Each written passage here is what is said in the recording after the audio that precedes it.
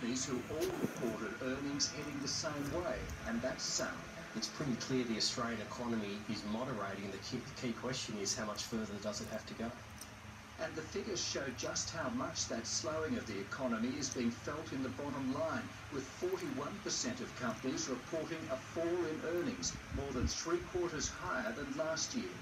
And although some high-profile companies like Qantas and Rio Tinto are showering their investors in cash, dividends are also on the way down.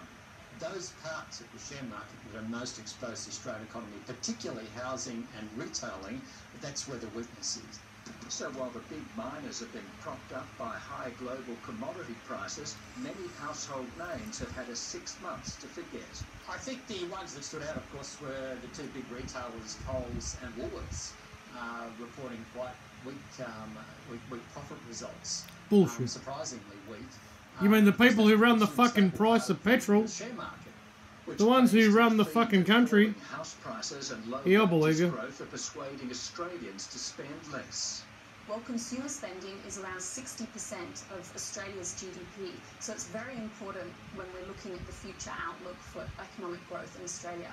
Another fall in construction activity in the December quarter was already reflected in the results of companies like Stockland, AV Jennings and Boral, a situation which threatens one of the last pillars. This guy speaking is the most reptilian-looking fucking human being you have ever seen in your life.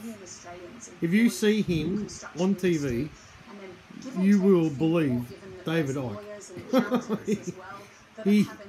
He does not have one tooth in his head that isn't jagged and sharp. Trust me, I know.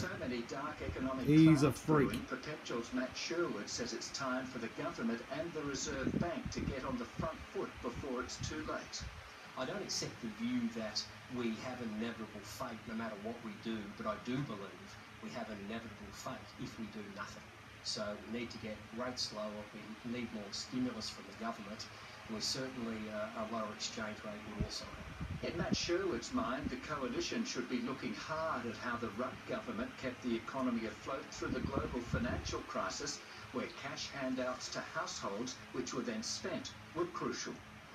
Crucial. Keep pumping the imaginary money that never existed, that was borrowed from the Reserve Bank at interest, which the tax-paying public have to pay the interest on, which makes it fucking impossible to fucking pay the debt off, which makes the debt fucking increase even more.